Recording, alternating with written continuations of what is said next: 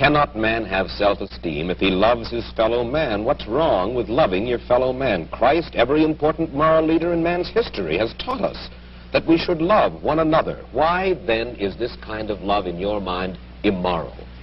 It is immoral if it is a love placed above oneself. It is more than immoral, it's impossible.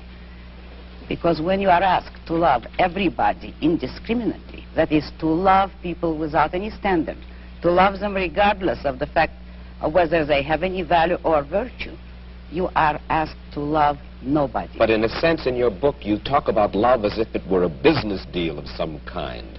Isn't the essence of love that it is above self-interest? Well, let me make it concrete for you. What would it mean to have love above self-interest? It would mean, for instance, that a husband would tell his wife, if he were moral, according to the conventional morality, that I am marrying you just for your own sake. I have no personal interest in it, but I am so unselfish that I am marrying you only for your own good. Well, should husbands and wives would tally any woman up? like that? Should husbands and wives, Ayn, tally up at the end of the day and say, well, now, wait a minute. I love her if she's done enough for me today, or she loves me if I have properly performed my functions? No, you misunderstood me. That is not how love should be treated. I agree with you that it should be treated like a business deal, but every business has to have its own terms and its own kind of currency. And in love, the currency is virtue.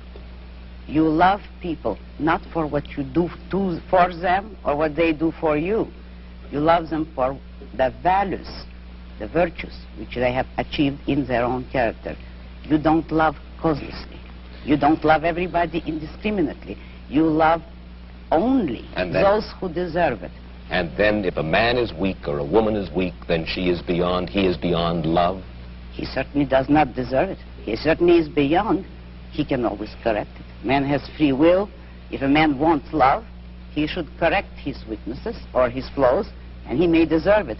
But he cannot expect the unearned, neither in love nor in money, neither in matter nor spirit. You have lived in our world, and you recognize the fallibility of human beings. There are very few of us, then, in this world, by your standards, who are worthy of love. Unfortunately, yes, very few. But it is open to everybody to make themselves worthy of it, and that is all that my morality offers them. If they will a way to make themselves worthy of love, although that's not the primary motive.